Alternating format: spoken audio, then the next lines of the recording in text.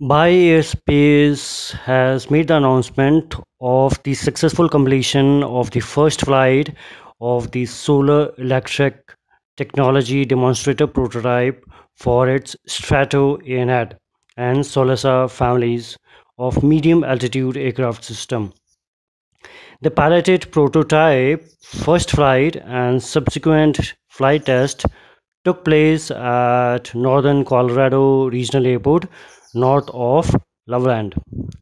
Now, the CEO and founder of Bye Aerospace, the George E. Bye, was here to describe about the first flight as a significant industry milestone, stating that it was a great day for solar electric aviation, and he expressed his thanks to the entire team for their persistence and extra efforts to achieve this milestone.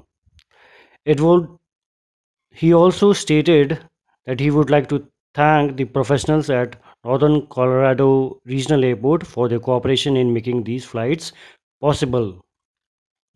The Solesa and StratoAirNet family of aircraft system is intended to provide support for long endurance commercial and government security requirements.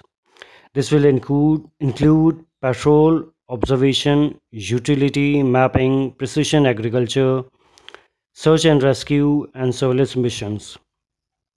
The solesa aircraft system will be piloted, performing similar patrol and survey missions for shorter flight durations, and it also provides an R&D test platform for new customer payloads.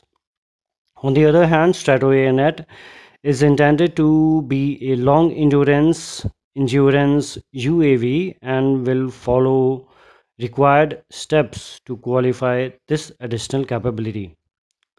Now, both StratoAirNet and Solesa offer unique advantages over traditional systems, including lower unit cost, lower heat and noise signatures, lower operating costs, and enhanced utility.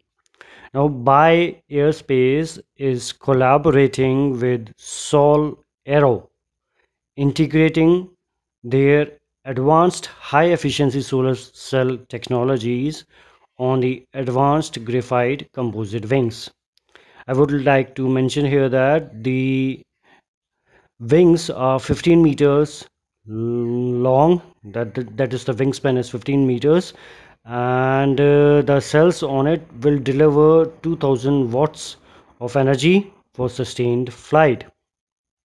Now, Bye Aerospace completed the first flight of its Sunflyer 2 aircraft in April.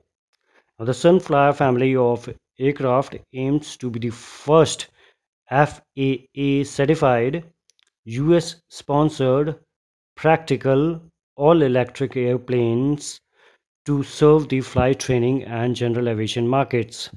Now, the company is collaborating with Siemens on the electric propulsion system of Sunflyer 2.